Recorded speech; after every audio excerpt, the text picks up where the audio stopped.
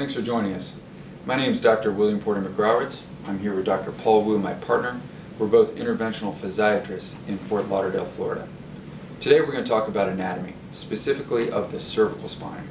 I've got Dr. Wu with me. He's an expert on cervical spinal anatomy, specifically how it relates to function as well as pain. And so we're going to try and build out the nuances for you and explain in terms that everyone can understand how the cervical spine is made, why it functions the way it does, and what are the parts specifically that can cause pain. Well, thank you. Boy, you look tall. So today we're going to talk about cervical spine, and you can see this is a spine, and we did not take this from an actual patient, so don't worry. The spine actually, cervical spine is actually, when we say cervical, we refer to your neck, and that's what we're talking about. So this pertains to a lot about neck pain, arm pain, etc. Cervical spine, there's actually 7 segments. There's we call vertebral body, and the segments kind of stack up together. On top of here, obviously, is the head. And that head actually, there's a rotation going left and right or up and down, and this is actually occur a lot in this joint, but it also actually occur to some extent around the joint throughout the whole cervical spine. They all contribute to some extent, but particularly at C5-6, which is around this level. All right, and that's important because a lot of times when we see pathology, C5-6 is actually very frequent. It's almost 95% you don't see any involvement in C5-6, or even if you just see degeneration changes in an MRI. So we're going to talk about a little bit based on the symptom and possible pain generator in the cervical spine. First, you can see we're going to talk about this area, just a little different parts of each parts on the vertebral body. This is a spinal process. This is what you feel on the back of your neck, the pointy structure. Between the joints, between the stacking of the different level, right here on each side, this is what we call facet joints, or the joints of the cervical spine, the neck spine.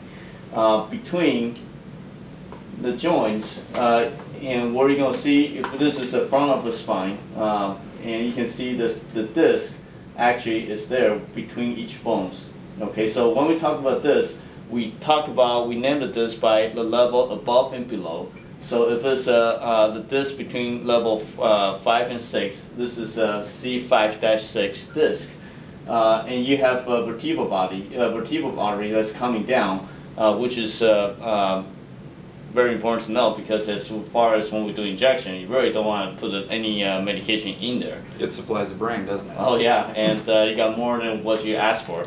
And when you come out here, this is actually the nerve. So you can see that between the vertebral body, where there's actually opening, and this nerve actually is coming up on the spinal canal, which we don't necessarily see clear here, but this is in here. So each of this nerve is actually coming from the spinal cord, and they kind of form a plexus or a network of nerve, and that subsequently does go down to your arm and allow you to move and have the sensation in your arm. So when I'm feeling something, all that information is passing right through these nerves, is that so? Yes. And even movement, everything is going right through here. Yes, the muscle building, and to be able to generate force, everything is goes through there, and actually it goes up and comes down. It seems like a pretty elegant design, something that not only houses the nerve supply to the rest of your body, but it provides structure and movement and architecture so that you can move your head. Right. It seems divine. It is divine. So we're going to talk about a little bit about different structure of the pain that could be coming from the spine. Obviously, we'd like to start with what we don't see here. All right. What you don't see here is actually muscle, and the muscle, and the other thing we don't see here is the shoulder, which is actually right here. And I think the way I think, and you can share with me and teach me, that I see shoulder and neck actually as a one functional unit. And the reason I say that, because what you don't see here, there's actually a lot of muscle that's attaching to the spinal process, to the cervical spine, and actually attached to the shoulder blade, such as trapezius. So a lot of times when people have come in saying have muscle spasm, muscle tightness, and you kind of palpate and they say, you ask a little bit more, I did have history of shoulder problem. And you know, they actually, the shoulder and the neck, they feed into each other. So a lot of times you actually see pathology in both. So you got trapezius actually coming down, attaching to the shoulder. You actually have rhomboid muscle here. This is actually, you know, if you visualize this is your shoulder blade, you actually have rhomboid muscle and overlaid by the trapezius muscle to the shoulder blade, and which in turns, you know, have a rotator cuff which attach from your shoulder blade to your arm, to your upper arm. So a lot of times you can have muscle tenderness or muscle tightness by itself, or because of other etiology. Other etiology including, and then those other etiology could be arthritis, facet joint arthritis.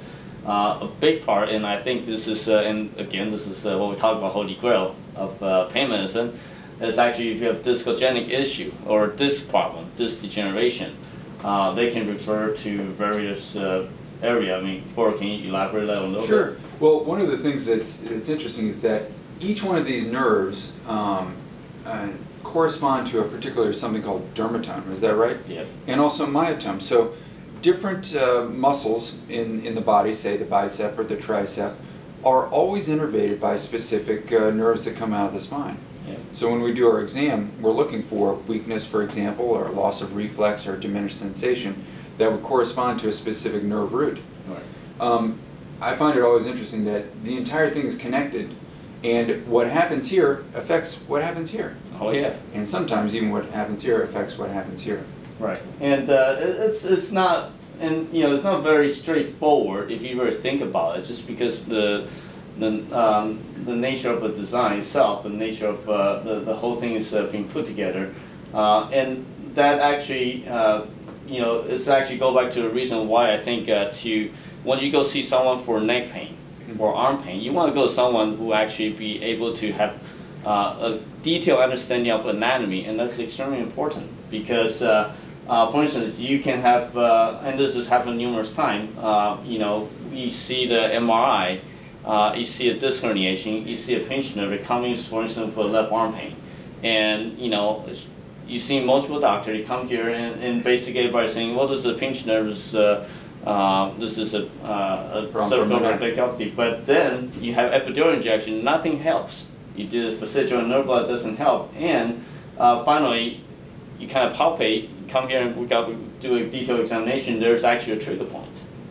That reminds me, I mean, all these big pieces of bone, this is not smooth, is it? Oh no. Why are all these little points of bone out here? What's attaching there? Well, this is and this is muscle, ligament. What you don't see is that you have, even between these bones here, you actually have ligament that's holding them together. And so you have muscle, and the muscle and the ligament tension actually will change the shape of your neck. So a lot of times we see lordosis reversal, basically indication of muscle spasm. So when I say, oh, you have a muscle spasm, just looking at MRI, I say, how the heck do you know that? Yeah. Well, I say, well, hey, you know, this is what I was trained for. But no, but the secret is actually more because we see this the straightening of the spine on either MRI, CAT scan, or even just an X-ray, and that's when we know there's a muscle spasm, and actually tell us there's some issue with the muscle, but usually there's a much deeper reason for that. So what I hear you saying is that there's a lot of interconnectedness. There's muscles laced together with tendons, ligaments, transversed with nerves, right, housed by bone, with vertebral arteries passing through. Right. So this is a pretty complex structure, and what it says to me also is that it's not always apparent immediately upon the first visit or even second visit sometimes. It takes a deeper analysis sometimes to get down to the root of the problem. Right. Just like an onion. You chop it, you peel it, until you get to a core. So it's a challenging thing, and it's kind of like playing chess in my mind, which is sometimes a real challenge depending on who your opponent is. Well, what's also interesting to me is when you turn around, having a relationship. Let's say we were to take an X-ray with the mouth open. What part would you see? I mean, where is the head exactly? Well, the head will be right here, and this is, you know, what you don't see is the odontoid, which is actually sticking out. So once you actually take an X-ray, and this is an open mouth view, once you take a look at X-ray, and it's important because you could actually see the top parts or the junction of your between your head and your neck. And that's actually very important because you know, if your head is wobbly, Yes.